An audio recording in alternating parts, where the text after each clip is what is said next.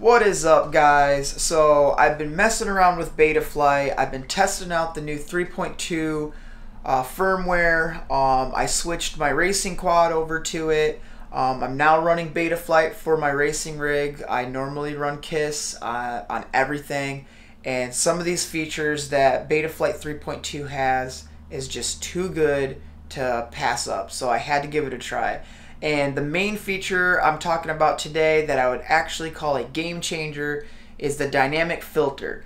So Betaflight has introduced this new dynamic filter in 3.2, and if you're interested in using this, you can follow along. I'm going to show you guys how to do it. I will put a link to the GitHub for 3.2 in the description down below, and it also requires a new GUI. So I will put a link to that and a short description on how to install it. And at the end of the video, I'll just explain how to install it as well. So it's pretty simple. So, but anyways, this new dynamic filter is amazing. It gives you the safety of having a lot of filters to protect your equipment from getting damaged, like ESCs and motors from overheating and burning up. But it gives you the benefit of having perfectly tuned filters and all the reduced latency that comes with having perfectly tuned in the least amount of filters as possible. So traditionally you would have to black box your setup with relatively low PIDs so that the PIDs aren't causing any kind of noise. And you would go out and you would black box, and you can use debug notch, and you can go in and see where noise takes place through the frequency range. And then you can go in and remove by using notch filters and your low pass filters. You can remove that noise, and by doing it with the least amount of filtering, so like removing one of the notches, or possibly removing both notches, or turning up your low pass filters really high, like above 100. Anything above 100 is, according to Betaflight, optimal. You can go and do all of that, and you can get a really good flying setup. But it requires black box, and the worst part is after you go and do all of that, let's say you do it on a brand new quad, and you got it perfect, and you go out and fly, and you start hitting gates, and you have a couple good crashes. Now the bearings are getting a little bit noisy, or you're in the middle of a race and you snag a gate and you get a slightly bent prop or put a big nick in it. That's going to change where noise takes place in the frequency range, and it may go outside of your filter, or it may go really close to the edge of where you have your filter set up, and that noise is now going to get into your PID loop. It can start causing your motors to overheat. It's going to cause a lot of jello and vibration in your camera throughout the rest of your race. It's just not good. The dynamic filters fixes all this. So basically, you can turn this thing on, turn off your notch filters, and it's now going to jump around to whatever frequency is too noisy, and it's going to pull the noise down to remove it from the gyro loop. So it isn't 100% perfect. If you get a really messed up prop, it's still going to vibrate. There's no way around it. It's going to try to remove that noise, but it's not going to fix a extremely bent up prop. But if you have props that you've bent back, or you just barely bent it or have a little nick in it on, like, say, PC props, this will get rid of the noise from that and allow you to continue flying out your flight without damaging any of your equipment. The bonus to it is because it's only taking care of the noisy areas, and from what I have seen, at least in feel, it feels like it's only a single filter. If you remove notch filter 1, notch filter 2, and your D-term notch, which is how I'm running my setup currently, you are actually running the same amount of filters as a perfectly tuned setup with PC props, but on D-term you're actually removing an extra filter that you would normally have on most setups. So am I saying that you can't get a better flying setup for, like, say, freestyle, that you are always going to run perfect props? No, you can tune your freestyle rig and remove as much filtering as possible and probably get a slightly better feel doing that. But for a racing setup, the dynamic filters are amazing. Like I said, you can snag a gate, you can scrub the ground and mess up a prop a little bit, but still get all the benefits of having a perfectly tuned setup. So I would like to let you guys know, if you're gonna do this, use it with caution and take the right steps in using the dynamic filters. You're gonna want to turn them on. You're then want to remove at least your notch 2, or whichever one's most aggressive, whatever notch is the lowest frequency. You're gonna want to remove that one, and go out and test. If your motors are coming back cool, remove the other notch and go out and test. If your motors are still coming back cool, remove D-term and disable that, the D-term notch filter, that is, and go out and try that. If you still have cool motors, try pushing up your low pass filters a little bit. Any filter you can remove is going to reduce latency and give you a better stick feel. And the higher you can move your low pass filters until you get around like 180. After that, you're not going to feel much difference, if any, by moving them any higher. But currently on my setup, I'm running a Bolt Kraken Works with X-Nova 2206 Lightning 2600 kV motors, on Wraith 32 35 amp ESCs, and I'm running the Betaflight BFF 3 board. Currently I'm running 4K 2K, and that's the whole reason I'm running slightly low loop times is another video for another day. I'll go into that when I do a little bit of black box tuning and talk about black box tuning, why I run a lower frequency. I will say that a higher frequency can be better, especially with filters, and like I said, that's a video for another day. I want to try to keep this as short as possible, but that's the setup I'm currently running. And for filters, I have no notch filters at all. No notch 1, no notch 2, no D-term notch. They're all off. My low pass for gyro low pass is 160, and my D-term low pass is 140. So, according to Betaflight, anything above 100 for your low pass is really good, and I have no notch filters. So I'm literally just running the low pass filters and the dynamic filter, and I've been doing this for about 2 weeks now, and I can tell you that it works amazing.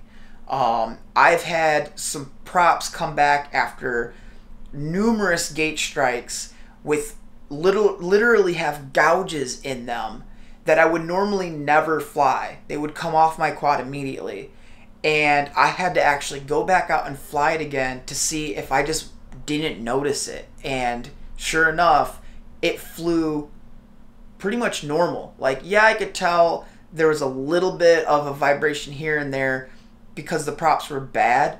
And like I said, I would never fly props like that. If they came back like that, they were coming off the quad.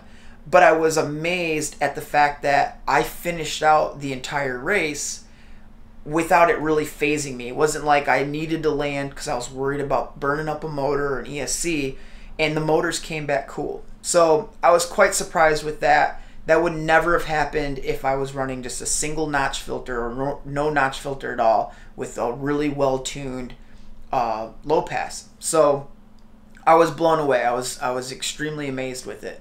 So now what I'm going to do, now that this video is probably way too long, I'm going to show you guys in Betaflight how to set it up. It's very simple. It takes practically no time at all. And I'll also talk about the filters and how to disable those in case you don't know how to do that as well. So we're going to hop on over to Betaflight, and I'm going to show you guys how to do this. Alright guys, so right now I have pulled up Black Box Explorer. I just wanted to show you guys that, like I said, and I corrected myself here. I'll correct myself. My gyro low pass is at 150. My D term is at 120. But I was running 160 and 140. I turned it down, I believe, yesterday because I thought maybe they were too high, which maybe they are, but let me zoom all the way in. So I am now zoomed all the way in, and as you can see, the noise is still relatively quiet. I would not be that worried about this noise, and the thing about this is these were trashed props. I was running completely trash props. This is the roll, and here is the noise for pitch and the noise for yaw. And like I said, these props were trashed. There wasn't a single prop that was good. They all were slightly bent. They're the HQ V3 tries, and they were trashed. And this is all I was getting for noise. So it's pretty amazing. I am going to actually experiment with just bumping these filters all the way up and basically turning them off. So, but I wanted to show you guys real quick, you know, what the filters or what the noise looks like while using dynamic filters. And as far as I know, this is true gyro noise. There's some new stuff in 3.2 for debug, but I haven't figured out how to get it to work yet. There's one called defilter. So if any of you guys know how to use those, please put down in the comments how you guys are using it, or how you like what it's for. But as of right now, I don't know what that's for. So, but anyways, I just wanted to show you guys what the noise looks like. So now we're gonna hop on over and do the how-to on how to set up the dynamic filter. Alright, so I got my quad plugged in now, so here we go. Alright, so now that we are in, this is my personal race quad, so everything's already done, but I'll show you the commands to get it taken care of. So we'll just type in dump, and if you ever want to see if there's any features, you can go ahead and just scroll on up to the feature area, and you can read through all the features, and anything that has no dash in front of it is already enabled, and anything that has a dash in front of it means that it's disabled, but it's something you can turn on. So, and like for some reason anti-gravity and dynamic filter show that they're, I don't know, so, but you can see down here that they're enabled. So this is what you need to type in. Go ahead and copy that and paste that there. That's all you got to do. Put it in there, hit enter. It'll say feature dynamic filter, enabled dynamic filter. Once that's on, you just type in save, hit enter. It'll reboot, and now it's enabled. Once you have that enabled, you then need to go to PID tuning, go to your filter settings, and honestly, I would start off by turning notch filter 1 and notch filter 2, these here, set these to 0, and it'll disable both. The reason I recommend disabling both right off the bat is there can be, from what I've been told, there can be issues where the dynamic filter causes some kind of phasing problem and can actually cause its own oscillation. So your best bet is to turn both of these off. And also, which I forgot to mention earlier, is I am also running D-term low pass frequency. It's set to PT1, not biquad. I don't have a video on that, but I'm sure if you do a YouTube search for D-term PT1, somebody's got a video on it. So, but it basically makes it to where the D-term low pass is less aggressive. So, and I also have that turned on as well right now. So, as you can see, my D-term notch is off and both notch filters are off. I would start with these two here. And so this one here and this one here, you just set it to 0, it turns it off. And if your motors are coming back cool, then go ahead and turn this one off as well. You do not need black box to do this, but it does help. If you are getting heat in your motors, you can black box it and make sure it's not noise from the gyro. It could be noise from D-term, so you could check those things. But the nice thing about this is, for the most part, I've tried many different quads now, and I've been able to turn off all 3 of these on every quad I've put this on, as well as turn filters up, the low pass up a little bit. On pretty much on every quad that I have done this to, I've been able to do that. So just want to fill you guys in with as much info as possible so you guys can get this done. But other than that, the only other cool thing that I'll just add as a bonus to the end of the video, another cool feature, is if you type in get crash, you see all this stuff here? This is the new crash recovery. Basically, you can just go to this crash recovery here and you turn it on. And for the most part, what this will do, I'm not going to go into too much detail. If you guys want to know more about this, leave a comment down below saying you want to know more about how this works. But the way the feature works is it looks at how many degrees a second your gyro is off from command. And if it goes outside of a certain threshold, which you set in these settings, it'll automatically enable level mode or angle mode. And it will go into self level until it gets itself under control, and then it will disable it back into acro mode. Pretty cool feature. Buddy of mine is currently running this, and it seems to work pretty good. I have yet to try it yet. I usually just try to recover my own crashes, but I have been interested in turning this on. So there's not much I can say about this yet. But I wanted to just add this as a little bonus to the end of the video for you guys. So hopefully this helped you guys out, and I hope you enjoyed the new dynamic filters. Like I said, I will post a comment, or in the comments below, I will post links to where to get Betaflight 3.2 and also where to get the new GUI. Alright, so here is how you're going to get the Betaflight configurator that works with 3.2. You're going to click this right here, clone or download. You're going to hit download zip, which I've already done. It'll download the zip file for it. You're going to unzip that file into its own, so extract the zip into its own folder, and then you're going to select that folder that contains all of the unzipped files and folders, and that is what you're going to load in here. So you're going to click the load unpacked extension. You're going to find that folder that you unpacked it in, and you're going to highlight it and click OK. Once that's done, you'll get it in here. Oh, and by the way, you have to have developer mode enabled.